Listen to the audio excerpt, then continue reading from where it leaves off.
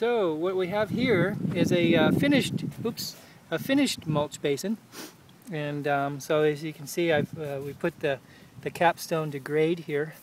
The reason why we have this capstone on here is to protect what's underneath, and also to protect the people that are above it as well.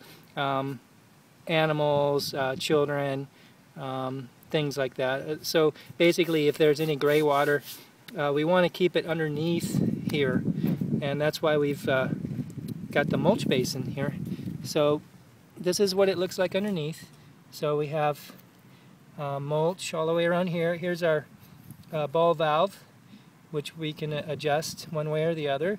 When we finally get this hooked up, this is probably going to be turned down a lot because it's at the beginning of the system, and we want it to be able to run through the whole entire length, which this is probably about 250-300 feet, this whole project, dumping into 29 mulch basins, basically this size here. So we have mulch inside, and the water's going to come out of here, fall onto the mulch.